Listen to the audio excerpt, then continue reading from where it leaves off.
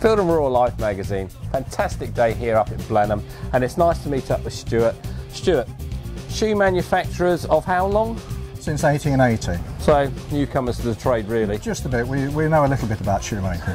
Come on, explain a bit about yourselves.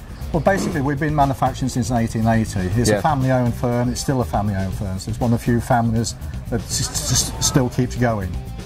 Right. Some fantastic. I mean, they are superb shoes. I mean, just explain a little bit about the construction of them. Well, the construction is what we call Goodyear Welted. Oh, right. And effectively, what it is an insole there with a rib on it. Yes. Which the welt is then sewn to that.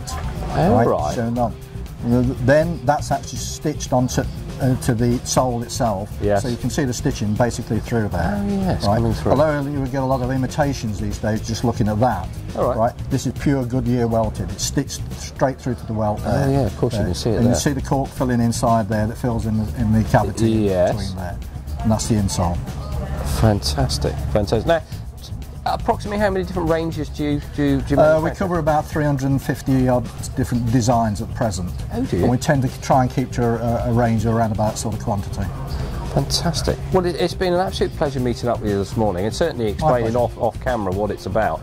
And Field and Rural Life magazine are going to be working closely with these people. There's going to be some editorial coming through, and more excitingly, I think we might even be arranging a little bit of a factory visit so we can see exactly how they're made.